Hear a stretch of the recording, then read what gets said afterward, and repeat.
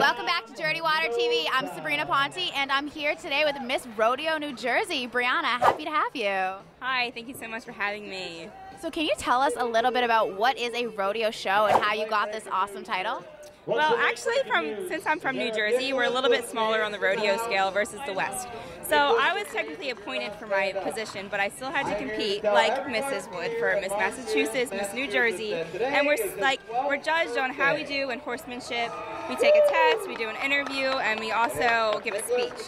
And then we're rated on that, and then we're posted up and hopefully get first. So do you travel with the rodeo? Actually, the rodeo by me does not travel, but I travel by myself. And I've currently been to Florida, Kansas, Nebraska, and now Massachusetts. So now that you are Miss Rodeo New Jersey, where do you go from here? From here, I compete for Miss Rodeo America in Las Vegas, Nevada in November/December. That is so exciting. Now, you mentioned a term called horsemanship. Horsemanship is just riding. They're judging you on how you work with the horse and how you ride. It's not only just your equitation, but how you present yourself.